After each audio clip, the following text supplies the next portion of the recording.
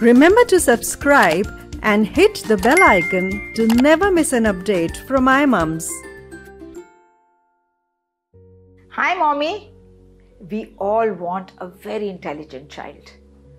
I, Dr. Anita Chaudhary, will tell you 4 simple ways how your child can be very intelligent.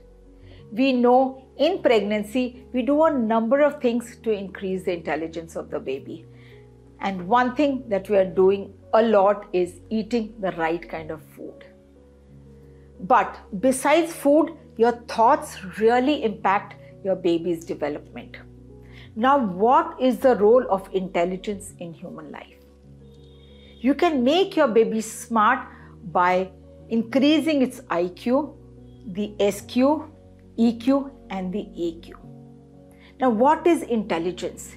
The ability to respond in a certain situation with balanced emotions is intelligence. Now, what are the dimensions of human intelligence? It is cognitive, that is your IQ, intelligent quotient. Then second is emotional quotient. The third is spiritual quotient. And the fourth and very important, which can't be ignored, is your agility quotient. Now, different part of the brains control different things. So when you involve your entire brain, left side of the brain, right side of the brain, and the midbrain and the complete brain, you can have a very intelligent child. Now, the left part of the brain is important in the IQ, in the rational thinking, but the right side of the brain is responsible for creative thinking. In the left part of the brain, when the IQ is growing, how it is happening? By serial processing of information. Intellectual intelligence is on this side. Now the right side. The right side has the emotional quotient, your creativity. So when you're doing different activities, both these brains are working. But the SQ, the spiritual quotient, balances both the left side and the right side of the brain. And the agility quotient again covers up all these 3 things put together, and it makes you really, really strong and happy. According to WHO, what is health? State of physical, mental, social and spiritual well-being is health, and not just the absence of disease or infirmity.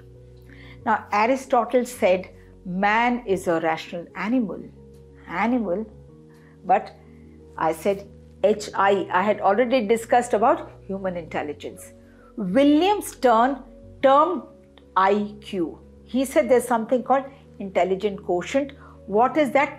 Our cognitive ability to solve problems rationally with understanding and interpreting new ideas. Now, Daniel Goleman termed EQ the emotional quotient. He said just using your intelligence is not enough if the emotions are not there. Now, Zohar Marshall termed SQ.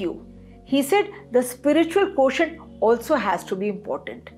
See, if the leaves are good, it is important, but the roots have to be very deep rooted and very strong. Only then we can have a good world. I'm sure this video has lots of information. Remember to like, subscribe, share with your friends, press the bell icon button, and remember to add your comments. Do you think is it possible to increase the IQ in the baby? And how you can do it?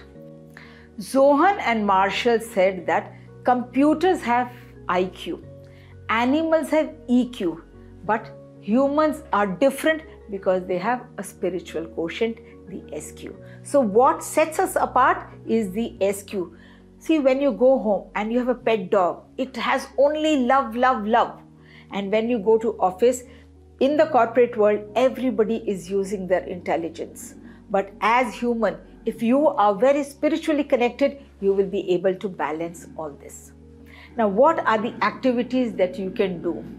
You can play puzzles, you can solve riddles, and even read information blogs. In our iMumz app, we have a number of games which you can play very easily and comfortably. Now, how to increase the emotional quotient? the right side of the brain. That is creativity. Listen to ragas. Talk to your baby program. Your baby is right there inside you. You can even feel the movements of your baby. So talk to your baby and connect that. Emotions are developing at different parts of your pregnancy. The development is happening. The senses are developing. Emotions are developing. Feelings are developing. And all this starts in the utero. So when you become creative, you can have some hobbies. You can do some drawing, you can do painting, you can do mandala art, you can do rangoli. There are so many hobbies that you can do. You can do bird watching, you can do photography.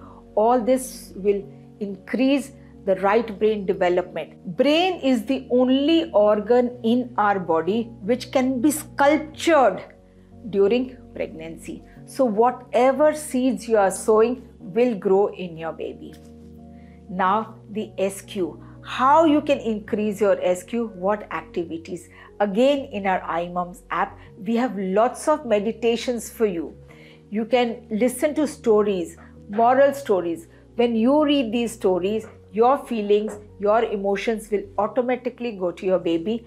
And this is not a formal education. Remember, your baby is hearing everything. Your baby is watching you constantly. It is like a CCTV.